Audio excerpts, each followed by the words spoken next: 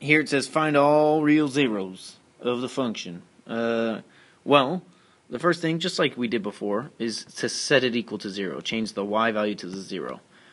Because we're finding the zeros, that's the same thing as finding x-intercepts. And then I'm going to write down my p's and q's and my combinations of those and go. So that's what I'm going to do next. The factors of 30 are just plus or minus 1, plus or minus 2, plus or minus 3, yeah, 4, no, 5, yes, plus or minus 5, plus or minus 6, yes, plus or minus 7, no, 8, no, 9 maybe? No. Plus or minus 10, yes, right? 2 and 10, and then plus or minus 15, and then plus or minus 30, right? 1 times 30, 2 times 15, 3 times 10, 5 times 6. Yes, there we go. Got them all.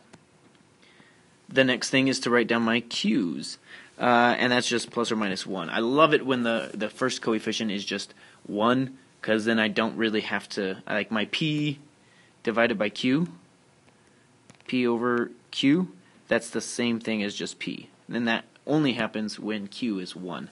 So really I don't have to rewrite anything. And I can just start testing. So I'm going to test. Here we go. Test with x, let's say plus 1. So test that. And I'm going to use a negative 1. All the same steps. And here we go. 1, 10, 31, and 30. 1, 10, 31, and 30. That's 1, negative 1. That's 9, negative 9. 31 minus 9. 22. And then I know that's not going to work. Okay. Test x minus 1, which is a 1 there. I think I know this one's not going to work. 1, 10, 31, 31, that's 1, 11, 11. I never even get a negative. I know that's not going to work because I want a negative 30, but I'm never getting a negative. So in fact, when I do x minus, that's never going to happen. So really, I can just test the positives because like the x plus 2 and the x plus 3 and the x plus 4. If you don't understand that, you can just check them all. But right now, I'm going to test x, what did I say, plus 2, which means I'm testing negative 2.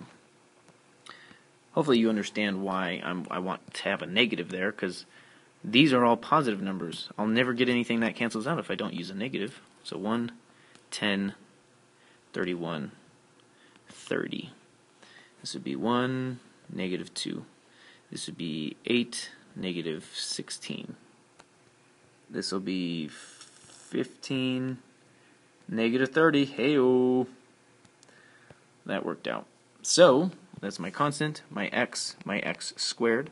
So my new polynomial is semi-factored is x plus 2, right, from that, times just 1x squared plus 8x plus 15. And I know that equals 0 because it was equal to 0 up here. Whoops, here. So I'll try and use my x on this. 15, 8, what is that? 3 times 5? Yes. 3 and 5. Look at that. X plus 2 times x plus 3 times x plus 5. Easy. X equals negative 2. X equals negative 3. X equals negative 5. There we go. I'm just setting each piece equal to 0 and solving. So actually, it's not too bad. It's not that bad. Alright, goodbye.